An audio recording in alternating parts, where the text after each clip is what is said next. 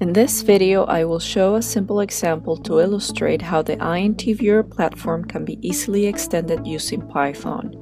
In this case, there are 4 seismic lines displayed on the viewer, 1 with the original data and 3 where I have applied different AGC parameters on the fly. The Python script I will write calculates the difference between 2 datasets. Let's go over the script now.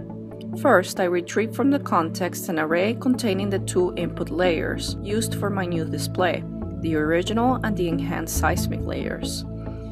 The arrays are then populated with the data extracted from the current display windows. The difference between the arrays is computed and displayed in a new window. Let's now select 2 input layers on the desktop. Right-click and the contextual menu shows the Python routine that I just created. Later in this video, I will show how to link your scripts to INTViewer. For this case, I like the AGC window with 100 samples best. It enhances the deep signal without increasing the noise level in the shallow section too much. You can modify the script to adjust the window size or to make a different calculation, and changes are effective immediately. You can get creative fast with INTViewer.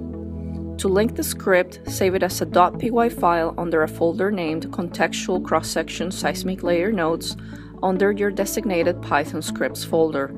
Let's move to the INTViewer window to register your scripts folder in Tools, Options, Environment, and under the Paths tab, connect to the scripts folder here. Then go to the Python scripts tab and add the available scripts. If they are not showing, you may have to refresh from disk. INTViewer now adds it to the contextual menu on the desktop. Imagine what you could do with this kind of flexibility in your seismic software toolkit. To learn more about INTViewer, go to int.com.